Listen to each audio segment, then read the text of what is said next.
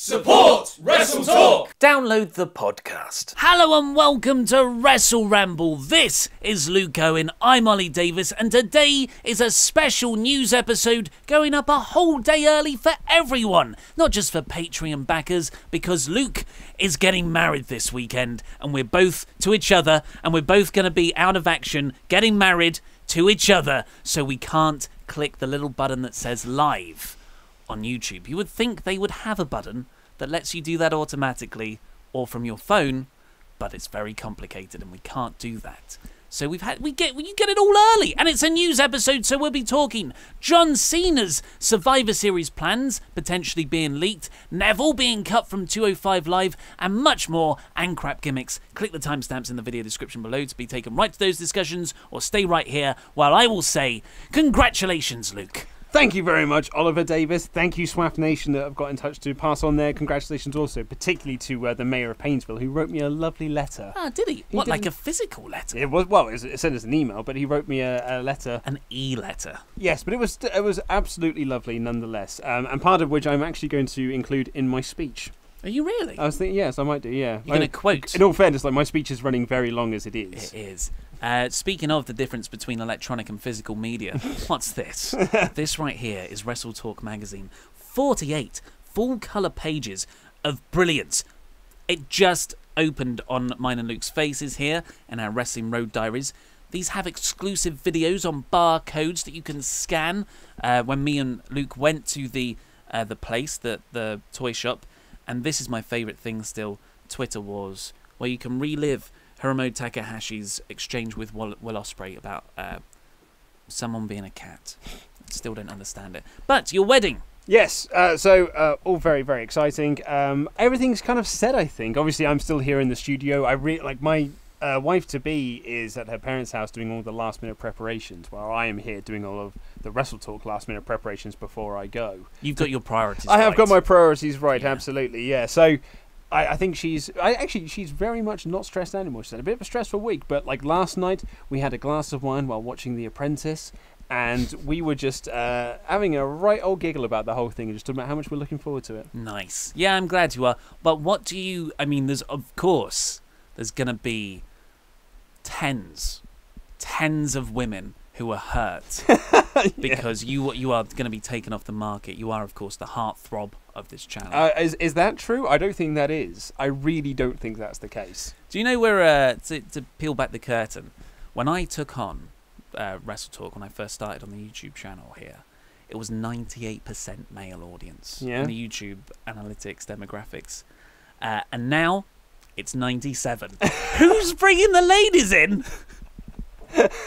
Oh yeah, I'm Rick Rude. I am effectively Rick Rude. Ravishing Ollie Davis. Yeah. I haven't checked actually since you've come on board. I imagine it would have, yeah. You reckon? It's like two Rick Rudes sitting here in front of the camera. I don't know. Judging by the comments of people asking me to shave my beard, I'm not sure that we are bringing, or at least I'm certainly not bringing in a lady contingent into this. Well, shall we, speaking of shaving your beard, that isn't going to be the punishment, but you have officially lost the October WrestleRamble battle. So that's all the fantasy booking warfare things we've done, the pay-per-view predictions, and the weekly Raw versus SmackDown battle. Of course, the first of which was this week's, which it actually counted towards. Yep. I went for SmackDown, you went for Raw, you won quite decisively. I think I only got like 38% of the votes for SmackDown. People who agreed with me for SmackDown decisively won with Raw. Obviously, I disagree. However, that wasn't the most controversial thing said on Wednesday's episode. The most controversial thing was when people assumed that when I said Green Bay, Wisconsin was the home of That 70s Show, that I literally meant Green Bay, Wisconsin. What I actually was referring to was that Wisconsin was the home of That 70s Show. People were annoyed about Someone called me the C word. Wow. Because I said it wrong. People like That 70s Show. I like That 70s Show. I think That 70s Show is one of the finest American sitcoms, specifically aimed towards teenagers, apart from its dog-awful last 2 seasons. I couldn't argue with that. It really is very good, and it holds up. So because well. It's occasionally repeated on TV these days. I've got them all on DVD. Oh, that's obsessive. Of course, The Rock was in it. He played his father. He does, yeah, and the Hardy and the Boys. Hardys, yeah. So, obviously, some wrestling fans on the old on the old 70s show. That was back in the day when wrestlers were so in the mainstream that they could go onto a sitcom and be like, oh my God, have you seen what wrestling star is going to be? And that's not wrestling fans being like, have you seen what wrestling star? That's the mainstream audience going like, that's The Rock. That's the wrestling guy, The Rock. Totally. Whereas like Roman Reigns couldn't show up in an episode of The Big Bang Theory. And people, John Cena could. John Cena and could. he has on Parks and Recreation. Was he in an episode of Parks and Rec? Yeah, God, I don't season remember 7, penultimate episode. I do not remember that whatsoever. I'm sure I liked it at the time, but I don't remember it off the top It's of my head. the Johnny Karate. Oh, that'd be why special. then. I really didn't like that episode.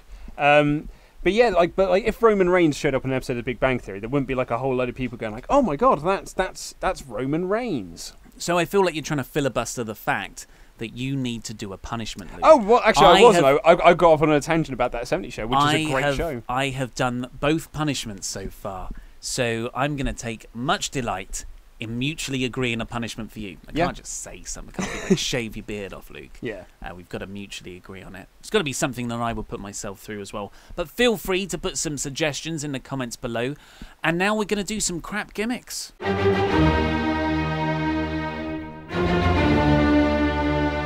So before we started recording, Luke said to me, "Good luck reading this one because there's no punctuation." So I'm just gonna jump into this. Are you gonna read it as is? I'm gonna do my best. So actually, there is one bit of punctuation right at the end. So a full stop, yeah, to know we've ended rather than an absence of words. So this is from Funky Chicken 20 on YouTube. So right, here we go. Trademark Tom. He beats jobbers and trademarks their names, and his finisher is the unused, which is a leg drop, and his catchphrase is, "I'm going to live a trademark," and he trademarks pay-per-views. However, he doesn't trademark pay-per-views, but he thinks he does when he comes out for his pay-per-view matches. The Titantron LED apron just says trademark on it. This is confusing. So the guy's what did you get from it? Well, the guy's gimmick is that he trademarks things. So he like beats them. See, which is really weird because like I thought that the gimmick was that he would beat someone and then would like trademark their finisher. So like if he'd beaten The Rock, he would then say, "I've now trademarked the Rock Bottom," which means you can't use it anymore. Yeah, that's a good heel move. And then that's now his move is the Rock Bottom. Yeah, and every time The Rock's gonna, or let's not say The Rock, like this is mid-card, right? Yeah. So that's Jason Jordan. So every time Jason Jordan is about to hit his finisher, lawyers run down, flanked by Mr. Tommy Trademark or whatever he's Trademark Tom. That's pretty good, actually. That's sufficiently annoying. Yeah, it is, yeah. Unfortunately, that's not what he's asked us. I feel like, are we going to sign our own, like, thank you for the development work you did, but we're signing our own gimmick. Because I also like the idea that he thinks he's trademarked pay-per-views but hasn't, but still comes out thinking that he has. So what does that mean? I don't really know. Okay. Yeah, they sign off with, "Hope you like it or hate it." So very confident. Now, Freebird on YouTube writes, "Mr. Clean. He comes into the ring while someone is cutting a promo and just starts cleaning the ring, mopping, spraying, dusting, etc. Then whoever was cutting the promo gets mad and the two of them have a match. During the match, if Mr. Clean hits someone, he leaves the ring to wash/wipe his hands, or if Mr. Clean gets hit in the face, he gets out the ring and starts washing his face. However, the wrestler occasionally slips on mop water, cleaning spray, etc., which will cost him his match. After Mr. Clean wins a match, he grabs a bottle of hand sanitizer and makes the referee put some on before raising his hand. Mr. Clean's finisher is called the Clean Machine, for which he puts on doctor's gloves and mask. Sometimes Mr. Clean will start cleaning the ring when other wrestlers are having a match because they are making the ring dirty, which can distract one of them and cost them their match." So what is the... I like the fact that he's got it, because that's awful that he's got to put on gloves and a mask for his finisher. Yeah. But what is the finisher? It's just got a name, the Clean Machine. Yeah, that's what I thought. I thought it was going to be an explanation of what that move was. However, one did not come. But I do like a lot of this. I like the constantly having to go outside the ring, the hand sanitizer stuff, washing face. It's very annoying. It feels so WWF superstars like in 1995. Yeah, I can almost hear Jim Ross just being like, "First time seeing Mr. Clean here today. Wow, this is a crazy guy we've got right here." I kind of like it. What I really like is that, so I love it when wrestlers get out of the ring and stall for ages. and they jaw-jack with the crowd. We watched Halloween Havoc recently, and Bret Hart does that very well. Hulk Hogan doesn't. Randy Savage is very good at it, as was Bully Ray. I think he's the best in modern times. So if he has to keep on getting out of the ring, he's just about to lock up. Maybe they lock up and he goes, "Ooh, you're sweaty," and he gets out the ring and he washes his hands. I can genuinely see the crowd starting to go, boring, boring, and I'm like, well, that's a crap gimmick. Yeah, that could be really bad. Especially then if he grabs the microphone and chants back at them, cleaning. Oh, yeah, that's good. Yeah, I like this. Yeah. I like this a lot. Yeah, no, I'm a big fan of Mr. Clean. Mr. Clean it is, but he won't win clean. No. That'll be the heel irony. That's even better. He wins dirty. Like it. So it feels like all of the news of the whole year happened last week. So much so, I had to record stuff from home. I know, yeah. What a crazy Saturday you had. Davis doesn't work Saturdays. I do. But... Saturdays are for Ring of Honor and pizza. Yeah, or New Japan and cereal. I like to pair. It's like a fine wine with cheese. Oh, you're thinking about the Evolve. May I recommend this sausage roll? Oh yeah, I'll go for a Cornish pasty and a bit of, I don't know, another Progress is on demand service. Yeah, that sounds good. What's your WWE snack of choice? Just sadness.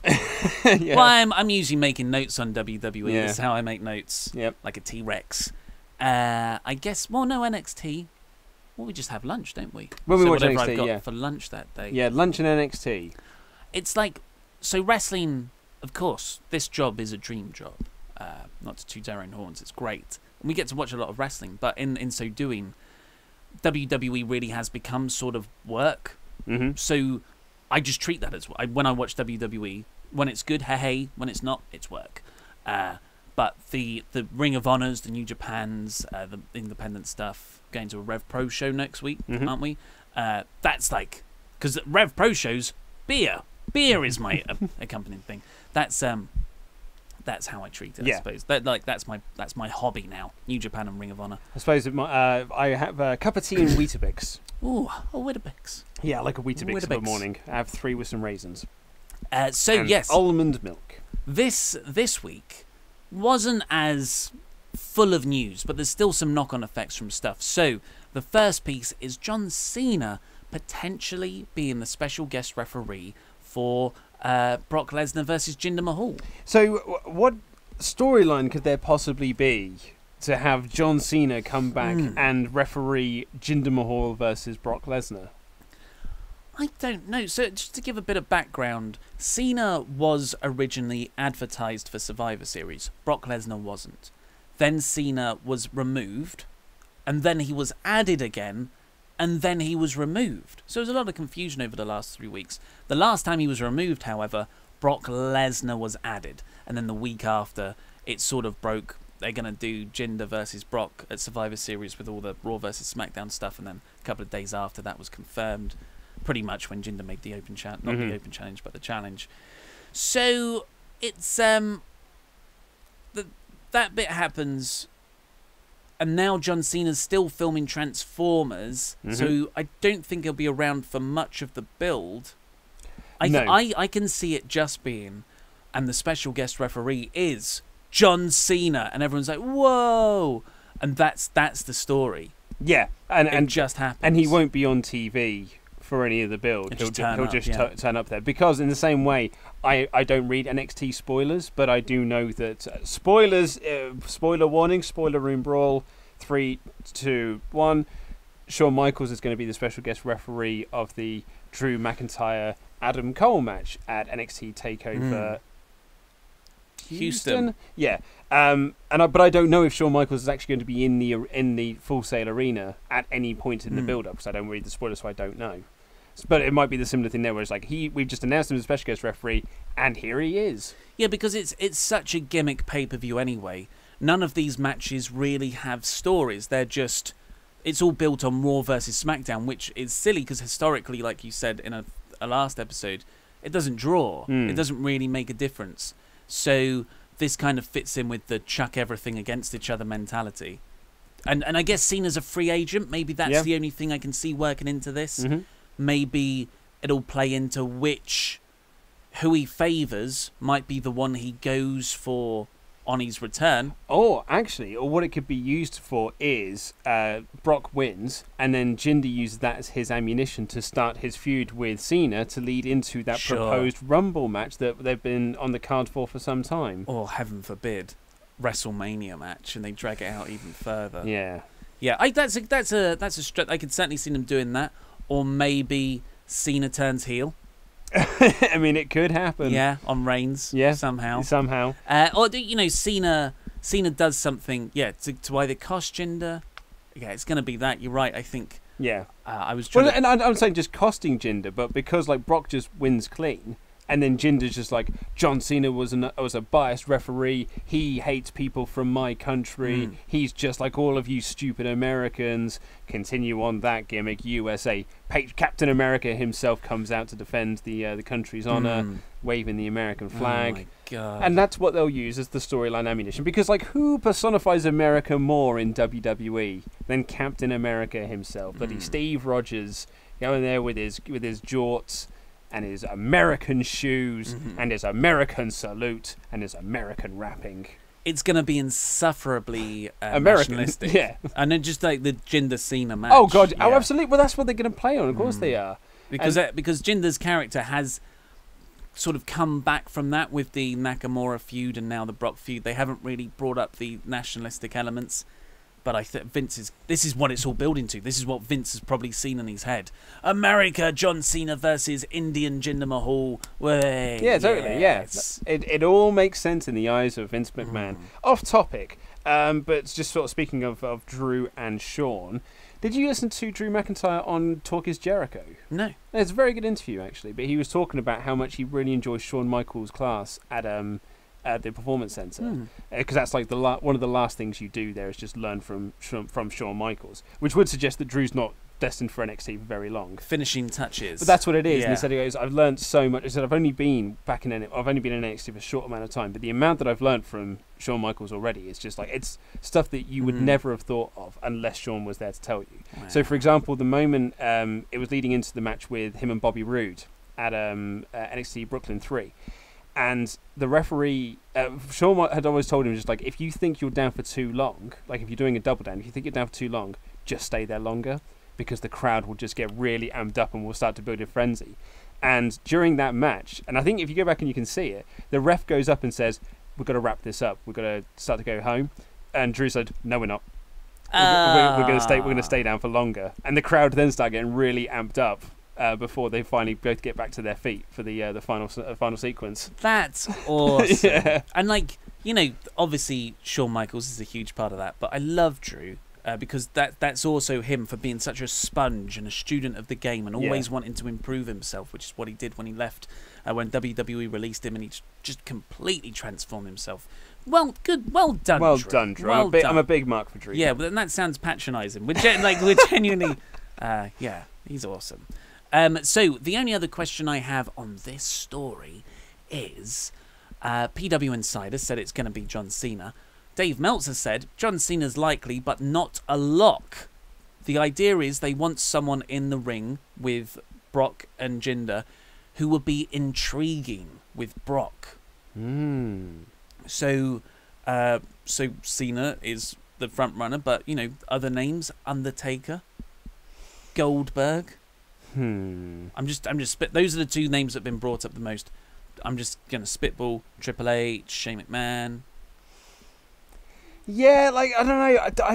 Everyone kind of like seems to be clamoring for an Undertaker return, but I'm quite happy to not have an Undertaker return, especially if it's going to be for just being a special guest referee. Do you know who should never be a special guest referee? The Undertaker. Oh yeah, good point. Like that's a way to kill a gimmick, is the Undertaker putting on a referee shirt. But it's Houston. It is Houston, and I kind of get that, but I just don't think that fits the Undertaker. And it's kind of the same with Goldberg. Like, I don't want to see Goldberg putting on a special guest referee shirt. Like, he's Goldberg. Yeah, a year after. It's a lame return. Yeah, it's very lame. Unless it's going to build to something down the line, which I assume the Cena one would do. Yeah. I think CM Punk. I think CM Punk should Well, that's a lock, obviously. Daniel Bryan has again teased his in-ring return. What's he done this time? Well, after Kurt Angle came back, when the first announcements were made, everyone was like, woohoo, Kurt's coming back, yeah. Drew tweeted about the NXT tour bus. The NXT tour bus has just gone crazy about the news. Booker T nonsense. And Daniel Bryan just tweets, interesting. And then on after TLC, he tweets something to the effect of Kurt Angle was told he would never wrestle in WWE again, and he's just won a TLC match in the main event after 11 years out.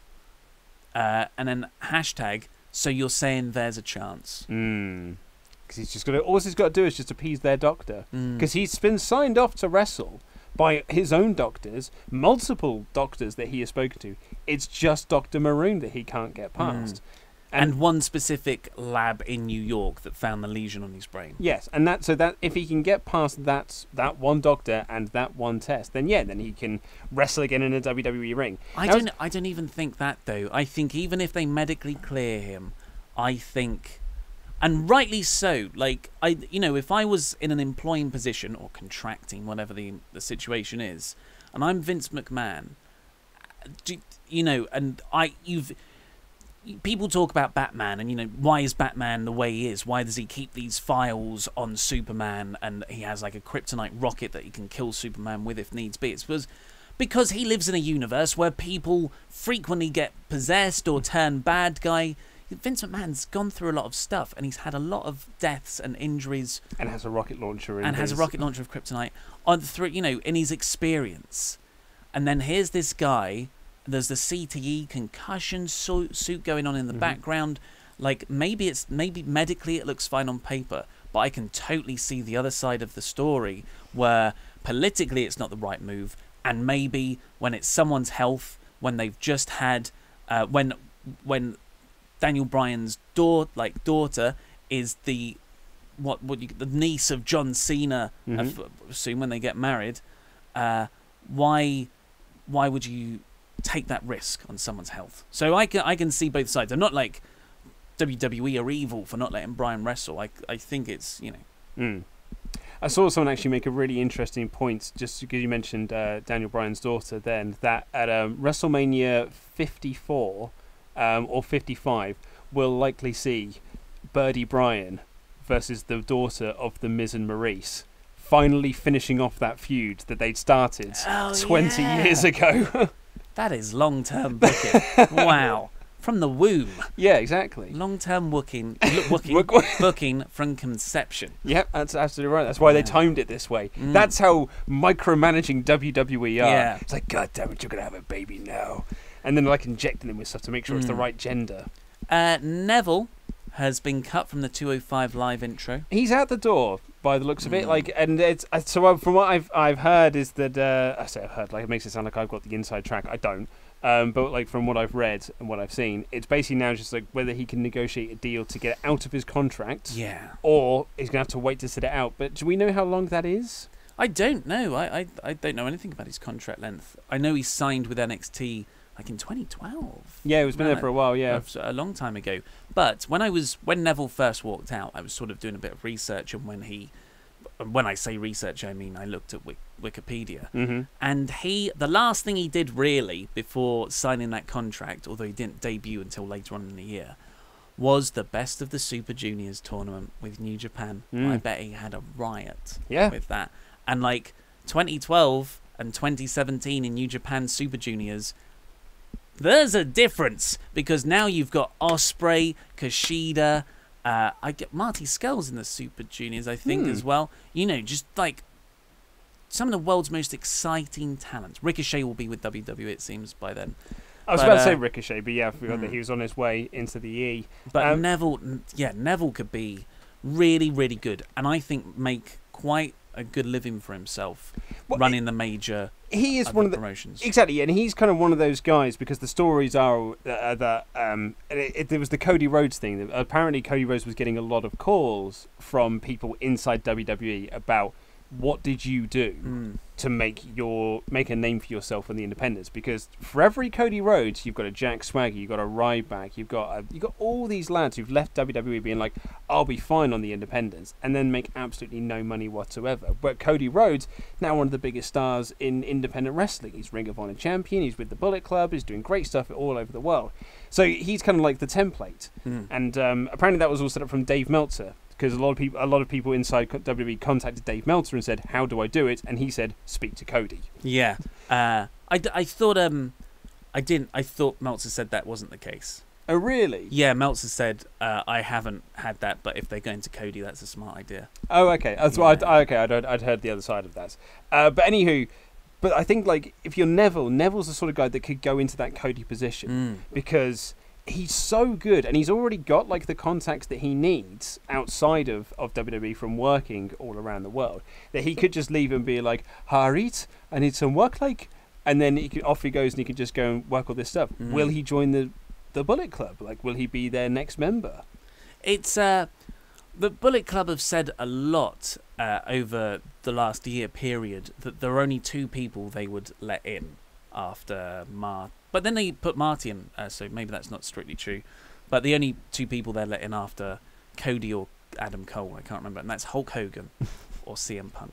Yeah. Yeah, which, you know, that, like, Hulk Hogan in a Bullet Club t-shirt. Can you imagine? No, because he just, like, remember we were talking about Hulk Hogan again, yeah. Like, so we were, $5 plus backers will have already heard our Halloween Havoc Patreon podcast, but we were talking about how, like, NWO was meant to be this whole new different thing. And then as soon as Hulk Hogan came on board right at the start, he just turned it into Hulk Hogan and Friends and just cut regular Hulk Hogan promos.